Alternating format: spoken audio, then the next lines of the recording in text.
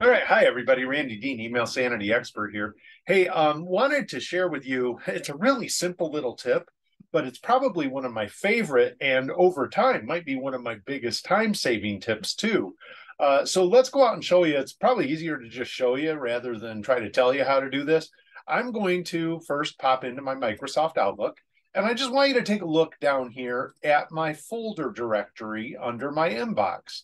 And you'll notice that if I get down here to the word vendors, and then all of a sudden it goes back to the letter A. Wait a second. Notice what's different. The little exclamation point. See, if you put a little special character in front of the name of the folder when you're creating the name of the folder, you can actually supersede alphabetization. I'll show you. I'm going to right click. I'm going to go to new folder and I'm going to do exclamation point, new folder.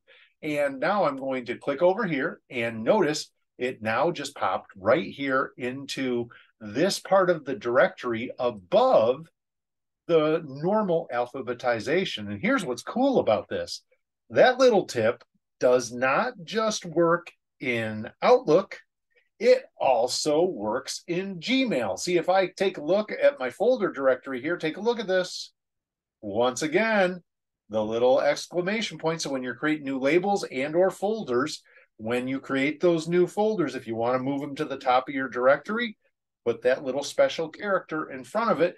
It also works in here in your Windows File Explorer. Let's go to my File Explorer and let's go to my business one. Take a look at this. Special characters in front of the name, and then you sort by name, and it's going to supersede alphabetization yet again.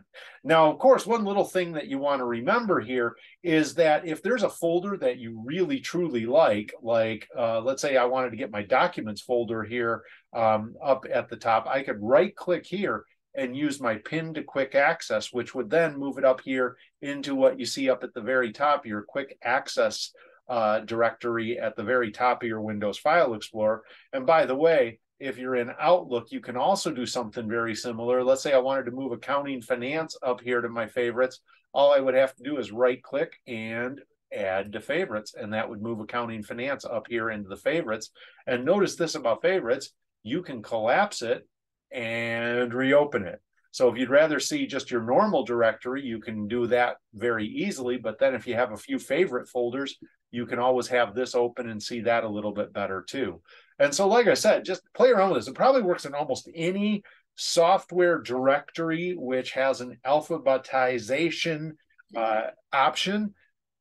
You can put in a special character, move the stuff you use the most up near the top. It'll save you a few seconds every time, but I'll tell you what, saving a few seconds every time over years and years, it means days and weeks of time you weren't expecting. So with that, I'm going to say thank you for your time. Once again, this is Randy Dean, email sanity expert. If you'd like to learn a little bit more about me, go visit my website, randalldean.com. Hey, we passed 5,000 on the subscriptions for YouTube, so please subscribe if you haven't yet. Let's make a effort for 10,000 next. And if you'd like to get my productivity PDFs, send me an email, randy@randalldean.com, and I'll get you a few different PDFs, including one that'll help you surf my YouTube channel a little bit more easily. And once again, thank you for your time. Bye now.